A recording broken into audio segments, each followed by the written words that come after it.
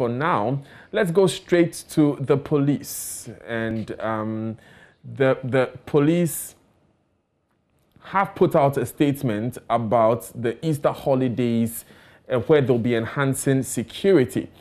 Now, the Christendom, the statement says, will celebrate Easter festivities from Friday, 2nd April 2021 by Monday, 5th April to Monday, 5th April 2021 across the world. In Ghana, this will be characterized by religious activities and amusement events. Now, it says here the police service per its mandate will provide enhanced security during the period.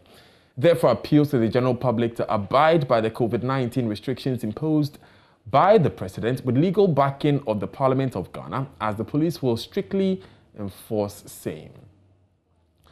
It first begins with religious activities. It says churches, mosques, and religious bodies are expected to hold services not beyond 2 hours for 100 participants maximum only, observing all other COVID-19 protocols. Conventions, crusades, pilgrimages, and such large physical gatherings are not allowed. Also, it says carnivals, festivals, beach and amusement events. The hosting of any carnival, festival, beach gathering, street dance, procession, parades, and such events will be illegal. Nightclubs are banned from opening, as well as cinemas and movie houses. All activities of closed-room bars or pubs, including those in hotels, remain illegal. However, open-air drinking spots may operate, provided that they observe all other COVID-19 protocols.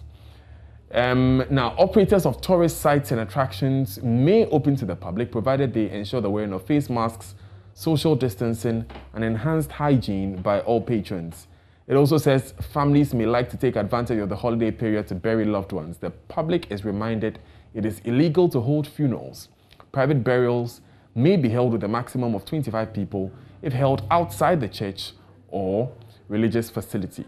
For church or religious burial services, the maximum number of participants should be 100. Now, in all cases, the COVID-19 protocols are expected to be observed, and the duration shall be 2 hours maximum.